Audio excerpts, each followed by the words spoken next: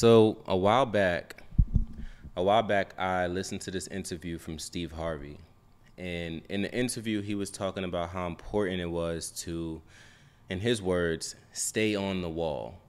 And what he meant by stay on the wall was, imagine that there's war going on. You're literally in the midst of a battlefield. There's shots going off. People are burning. Things are exploding all around you. Your job, that you're completely in control and responsible of, is to remain on the wall. Now, when you're on the wall, you can see and identify everything going on around you, but you're not vulnerable to it because you have this heightened level of awareness. This heightened level of awareness is your safe haven. It's your safeguard, and it is what will eventually propel you to where it is that you're going. I think that this story is extremely important. And the reason being, I understand that success is something that seems like it's very elusive. It seems like it runs away. When we feel like we have it in the palm of our hands, it just gets taken from us at the last minute. And I'm here to say that success is not getting taken away. And by the way, let's clarify. Success is whatever you deem it as. It could be money. It could be familial structure. It could be a certain state of mind that you want to stay in. Success is whatever you define it as. And if it's something that is worth it to you, then you feel me. You understand how tough it can be sometimes trying to achieve that thing. And when you feel like you are right there at that waking hour, you're ready to claim what is rightfully yours, and something happens to fuck it all up. Success is not running away from you. As a matter of fact, you're running away from success because we don't win anything when we win.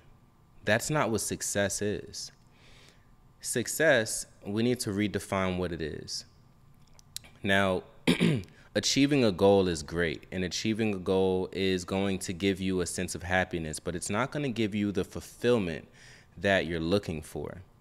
You see, when you win something, the thing doesn't matter as much as the journey does, because the journey is what curated the environment for you to achieve the thing in the first place. You understand? So the success needs to be taken away from the destination and put into the journey. You're already successful if you're on the path to your destination. Now let's reel it back into staying on the wall. If success is in the journey on the way to the destination, and there are these obstacles that we're facing on the way to the destination, then it will make us successful, even more successful, to overcome the battles along the way, just by default. And this is where staying on the wall comes into play. This is where that level of awareness comes into the picture. We need to understand when something is coming into our life to sabotage our dreams. Nothing is here to sabotage you. There are things here that are meant to make you a better version of yourself. And yeah, you're not going to always be able to see the light at the end of the tunnel, because the tunnel has twists, it has turns, it has ups, it has downs.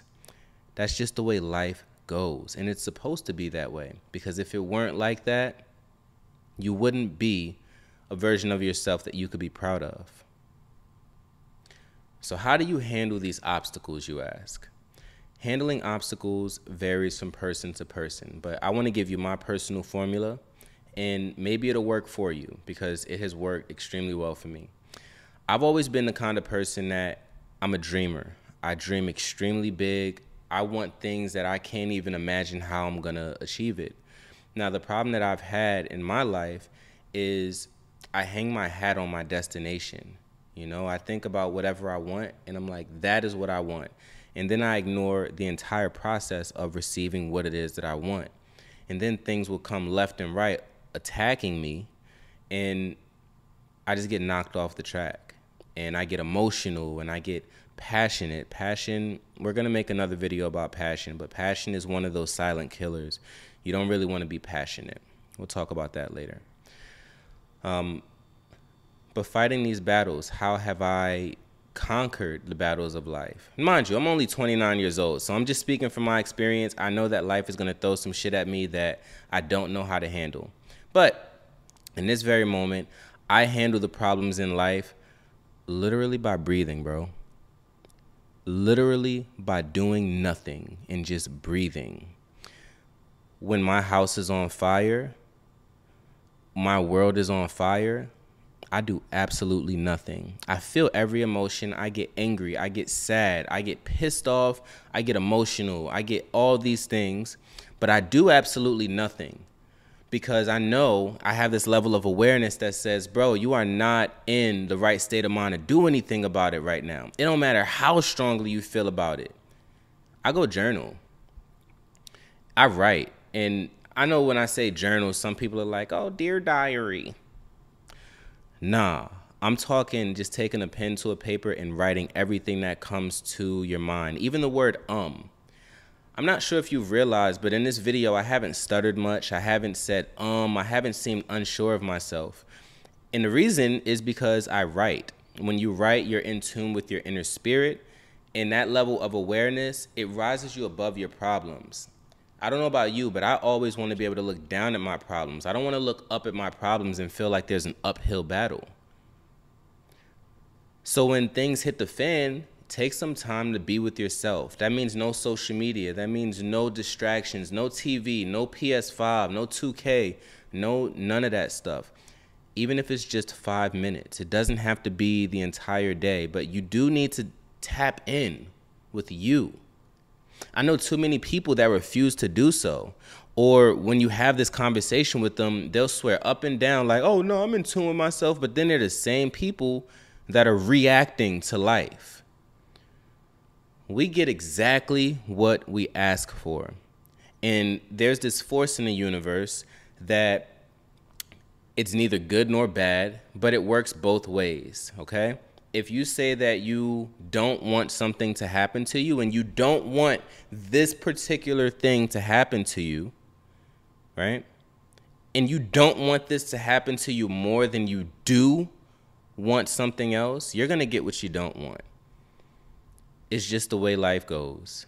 It's kind of like when your girl goes through your phone because she wants to see if you're cheating and she finds something.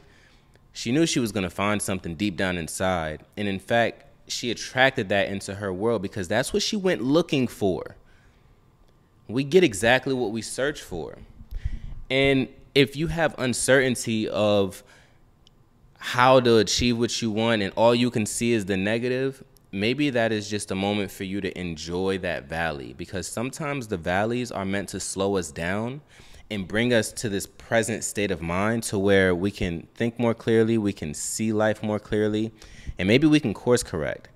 Maybe course correction is necessary, but we need to be put into these valleys to actually see what's going on. Let me rephrase that. We need to be put into these valleys, and we need to navigate the valley extremely well. Navigate the times when you're down even better than you navigate being up. And I tell you what, most people when they're up, they don't handle it. Excuse me. When people are up, a lot of them don't handle it well. They let it get to their head, and that's not what you want to do. So, very short, concise video. I just wanted to get this point across. Make sure you are staying on that wall. You're maintaining that level of awareness. And I'm not going to say that you're going to get everything that you're looking for. And I'm not going to say that the things that you want are going to come to you quickly. But the fulfillment level of your life is going to increase. Your quality of life is going to go up. And that is going to have a ripple effect. And next thing you know, you're going to be getting blessed from left and right. And you won't even begin to thank the universe enough. Make sure you like, comment, subscribe. Send this video to someone who may need the message. I'm your boy, Fit Like Chris, and I'm going to see you in the next one.